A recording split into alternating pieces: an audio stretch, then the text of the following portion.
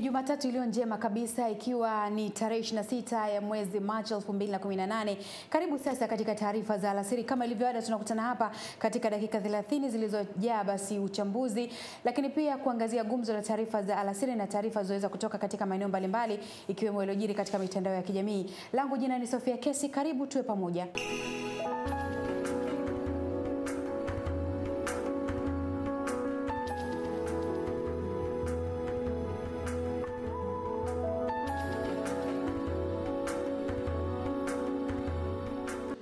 Na bila kupoteza wakati, tuanzie moja kwa moja katika gumzo letu la taarifa za alasiri, ambapo hii leo tunaangazia ama tunaweza kuiangalia kwa undani na kwa uzuri kabisa nchi ya China. China ni moja ya nchi kubwa sana duniani na iliopiga hatua kubwa kimaendeleo kutokana na viwanda. Ninae mtanzania anaesoma katika taifa la China, mfahamu kwa jina la REMEDIES MWEMA EMANUEL kutoka Beijing. Hapa katika gumzo letu leo tutaangazia taifa la China linalofanya vizuri kutokana na uwepo wa viwanda, wakati taifa letu la Tanzania likiwa katika uchumi wa viwanda. Lengo ni kujifunza hatua kadhaa ambazo wenzetu wa China wamezichukua ili kukabiliana na hewa ya ukaa, yani air pollution, inayotokana na uwepo wa viwanda hivyo. Kwa hivyo leo kupitia gumzo letu tupate nafasi ya kujifunza kutoka kwenye hili taifa kubwa kabisa ambalo tunasema ni la China, lililoweza kupiga hatua kubwa ya kimaendeleo. REMEDIES MWEMA EMANUEL ni naye hapa akiangazia gumzo hili. Karibu sana REMEDIES, twende moja kwa moja bila kupoteza wakati. Na sasa niko katika jiji hili la Beijing, jiji kubwa ambalo ndio makao makuu ya taifa hili. Tunatizama taifa hili kubwa ambalo limekuwa likifanya vizuri katika maendeleo ya uwepo wa viwanda vingi. Taifa la Tanzania tunayo mengi ya kujifunza kupitia taifa hili, na leo tutapata nafasi ya kuwasikiliza baadhi ya Watanzania ambao wanaishi katika taifa hili. Watajaribu kueleza na kutoa maoni yao. Utakumbuka Tanzania sasa tuko kwenye uchumi wa viwanda kuelekea uchumi wa kati ifikapo mwaka 2025. Yapo mambo ya kujifunza katika taifa hili, kuona ni kwa namna gani tumeweka mipango madhubuti kukabiliana na matokeo ya uwepo na ongezeko la viwanda vingi katika taifa letu la Tanzania. Ni kwa namna gani tumejipanga kuhakikisha kwamba hakutakuwepo na madhara makubwa yatakayosababishwa na viwanda hivi, hasa kwenye uharibifu wa air pollution. Mji huu ni moja ya mji ambao umebaki kukabiliana na pollution kubwa sana hapa China. Inafika wakati ambavyo lazima utembee na maski. Lakini wenzetu kwa sababu ni nchi ambayo uchumi umekuwa sana, huo wanatupa tahadhari kupitia simu. Wiki chache zilizopita tulikuwa na hali mbaya sana. Ilifika stage kwamba tunaandikiwa hali ya hewa sio nzuri, very unhealthy air condition, very unhealthy air quality, dangerous, hazardous, vitu kama hivyo. Lakini pamoja na hayo, kwa sababu wenzetu wana nguvu kubwa ya kiuchumi na wamewekeza sana, na wanatambua, wana teknolojia ya hali ya juu inawafanya watambue mfumo wa viwanda na watu gani wanachafua mazingira, hivyo hutumia teknolojia hiyo kutoza kodi kubwa kulingana na uchafuzi wa viwanda. Fundisho tunalopata kwenye nchi yetu sisi kama Tanzania, hatuna teknolojia hiyo. Kwa sababu tunataka twende Tanzania ya viwanda, ni vyema tukachukua tahadhari sasa. Natambua ziko juhudi kubwa zinazofanyika chini ya ofisi ya Waziri Mkuu kupitia Wizara ya Mazingira na Muungano, ni waziri wake Jenerali Makamba. Ni waombe wa Tanzania tutumie jambo hili kwa msisitizo mkubwa sana, maana tunaweza tukakabiliana mapema na athari za mazingira kabla wakati hujafika. Pendekezo mfano kwa taifa letu sasa linaingia katika sera za viwanda kama alivyopendekeza Mheshimiwa Rais John Joseph Pombe Magufuli.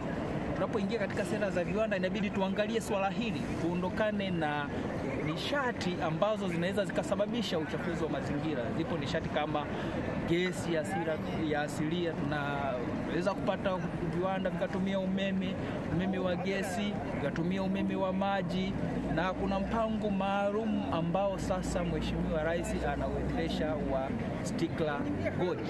Kwa hiyo tukitumia nishati kama hizi badala ya kutumia makaa ya mawe, yanaweza kusababisha taifa letu likawa salama, likaepukana na vyanzo ambavyo vinaweza vikasababisha uchafuzi wa mazingira na kutuingiza katika hali ambayo inaweza ikawa hatarishi kwa raia, ama tukalazimika kutumia gharama zingine ambazo ni kubwa zaidi kusafisha mazingira.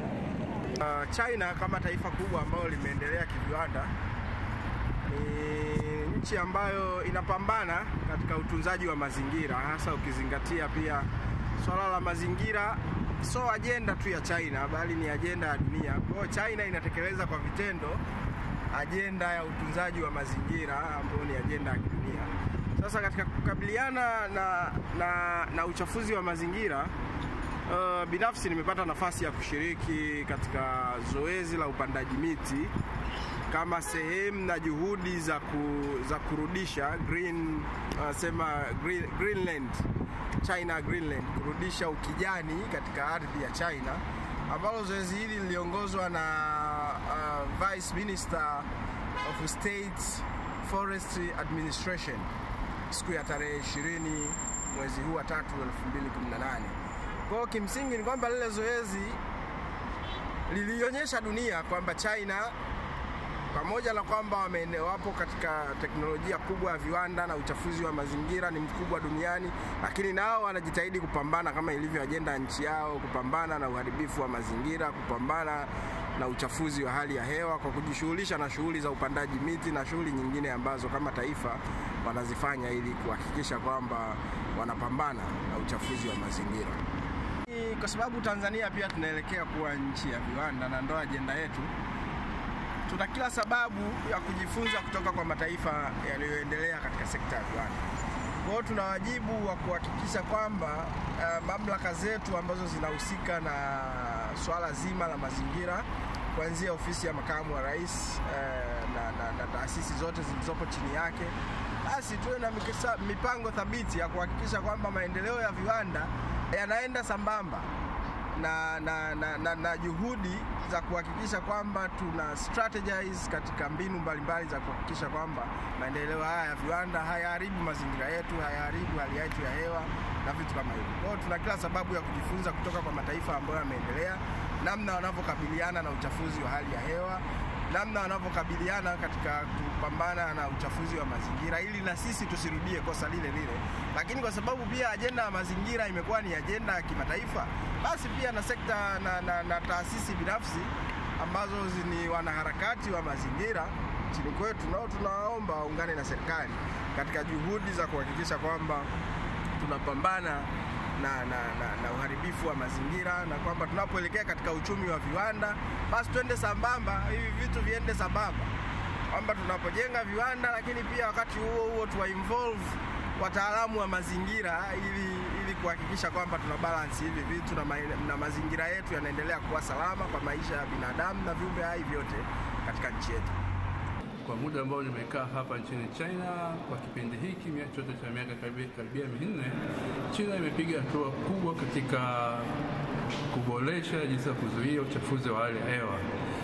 Wana teknolojia mbalimbali ambazo wanazitumia, na hizo teknolojia wamejaribu kuzinforce katika sehemu zile ambazo zinakaribia na viwanda, na wao viwanda vyao wanavyo vile vikubwa na viwanda vidogo, lakini wao kwa kupitia sera zao wamejaribu kuregulate hizi viwanda vyote ili zisiweze kutoa hewa chafu ambayo itaingia katika miji hii na kuweza kuleta athari za kiafya. Sisi Tanzania kwa sasa ambapo sera yetu ni ya viwanda na tunaelekea huko, inabidi kuanza kuchukua hatua mapema kabla hata ambayo hatua ambayo cheo wameanza kuzichukua. Kwanza tunabidi tuboreshe sera zetu, tuweke sheria ambazo zitafuatwa na viwanda vyote, aidha ni vikubwa au vidogo, na endapo pale mtu atakuwa amefanya makosa, basi achukuliwe hatua kali za kisheria ili iweze kusaidia hata viwanda vingine wasiweze kuwa na kuendelea kuchafua hali ya hewa. Hicho tu ya sera na sheria, vile vile nidhamu. Hawa watu wamejitahidi sana kwenye nidhamu, na sisi inabidi tuweke nidhamu ya hali ya juu. Ni vizuri na vile vile tukatuma wataalamu ambao wanahusika na mazingira na wataalamu mbalimbali wa viwanda wakaja China na nchi zingine ambazo zimeendelea huko kusini mwa Asia kujifunza jinsi gani wameweza kupiga hatua hii ya kudhibiti uchafuzi wa hali ya hewa. Hayo ndio maoni yangu na nashukuruni sana. Maana huko msemo wa Kiswahili unasema kinga ni bora kuliko tiba. Lakini wenzetu kwa sasa wanakabiliana na mabadiliko ya hali ya hewa na uchafuzi wa mazingira kwa nguvu kubwa sana.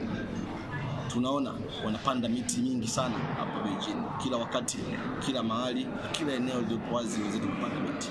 Na wamefikia stage ambao wanapandikiza mti umeshakuwa mkubwa, teknolojia ambayo sisi hatuna. Lakini hii pollution ina namna mbili.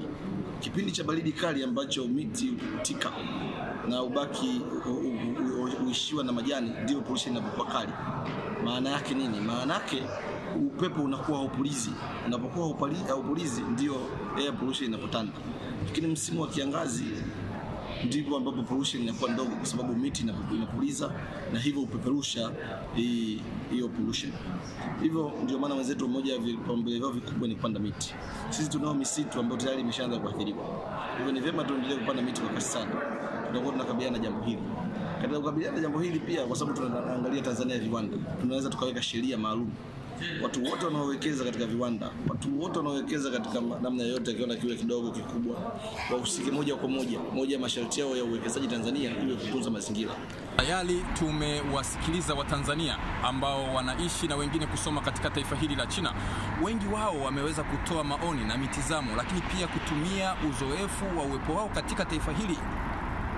Sisi kama taifa la Tanzania ambalo hapo awali na kila mmoja amezungumza, sasa tunayo sera ya viwanda kuelekea uchumi wa kati ifikapo mwaka 2025.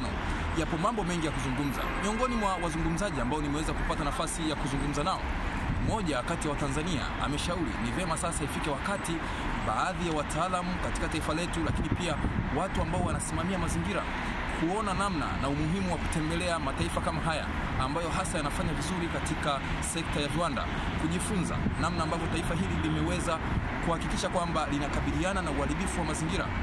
Lakini wengi wao pia wamezungumza, imefika wakati kila Mtanzania, lakini pia viongozi mbalimbali, ngazi za serikali ya mitaa na serikali kuu, kila mmoja kufikiri anapowaza na kuanza hatua za kutekeleza sera ya viwanda, kuhusisha namna bora ya kuangalia swala zima la mazingira. Hili linapofika wakati ambapo tayari tuna viwanda, tayari kama taifa tuweze kuwa tumejikita katika misingi bora ya kukabiliana na uchafuzi wa mazingira. Naitwa REMEDIES EMANUEL, Beijing, China. Shukrani sana Remedies Mwema kutoka Beijing hapo China kwa kuwezesha basi gumzo letu kutoka hapo nchini China, ambapo tumeweza kuangazia kwa uzuri kabisa swala zima la China, jinsi ambavyo wamekuwa kidhibiti hewa ya ukaa, na kuweza kuangazia pia kwa hapa Tanzania ambapo tunaelekea katika uchumi wa viwanda na tulikuwa tunahimizwa kujenga viwanda. Ni hatua gani tuchukue ama tuige yapi mazuri kutoka China ili basi na sisi tusiweze kuingia katika matatizo ya uharibifu wa hali ya hewa na mwisho wa siku mambo yakawa mazuri. Lakini tu mtazamaji wa Clouds TV alasiri, katika gumzo letu, licha ya mafanikio makubwa yanayotokana na viwanda vya nchini China na licha ya jitihada kubwa za kuyatunza mazingira na teknolojia kubwa ambayo wenzetu wanayo, takwimu zinaonyesha pia kuwa kwa nchi ya China takriban watu milioni 1.6 hupoteza maisha kila mwaka kutokana na uchafuzi wa hewa. Mnamo mwaka 2014 China na Marekani ziliweka wazi mipango yao mipya ya kupunguza hewa chafu wakati viongozi wa nchi hizo mbili walipokutana mjini Beijing. Na hivyo basi tunahimizwa wa Tanzania kuweza basi kuyatunza, kuyalinda na kuyajali mazingira kwa kupenda kupanda miti ambayo itatusaidia hapo baadaye kuyalinda maisha yetu, si ya binadamu lakini pia na viumbe vingine vyote. Ndivyo ambavyo tunahitimisha gumzo la taarifa za alasiri kwa siku hii ya leo, ambapo tulikuwa huko Beijing, China.